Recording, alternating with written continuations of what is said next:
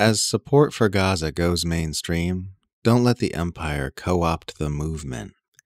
Opposition to the slaughter in Gaza appears to be getting more mainstream, which is obviously great. But when political impulses go mainstream, it means there's going to be a massive and concerted effort to funnel public sentiment in a direction that doesn't damage the interests of the empire. They're going to try to blame this all on Netanyahu. They're going to insist that Israel itself is fine, and the only thing that went wrong was a fluke incident in which an aberrational right-wing faction briefly got into power. They're going to try to wash the Western Empire's hands of the mass atrocities it directly facilitated in Gaza. They're going to try to frame Biden as a basically decent politician who found himself trapped in an impossible situation.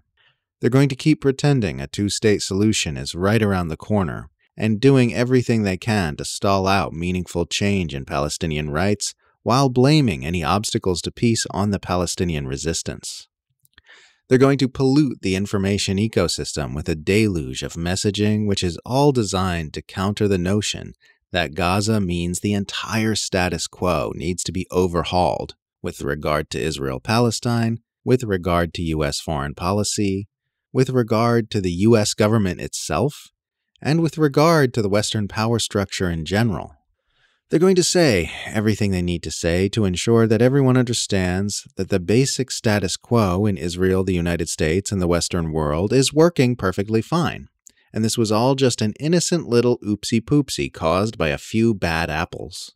They'll justify, they'll excuse, they'll exonerate, and then they'll distract, moving public attention on to the next big thing, and allowing the amnesia of the daily news churn to wash Gaza from our attention, all while pretending to be on our side. This messaging will need to be fought tooth and claw. We cannot allow them to neuter this political moment with spin and propaganda. We need to make sure their criminality remains front and center of public awareness, and we need to push for the real revolutionary changes that Gaza plainly proves are needed. Let mainstream sentiment turn against the current Israeli regime and bring an end to the butchery in Gaza. But don't let the imperial narrative managers co-opt anything. Don't let them hijack the zeitgeist that's been building. View all words and actions of the Western political media class with aggressive skepticism.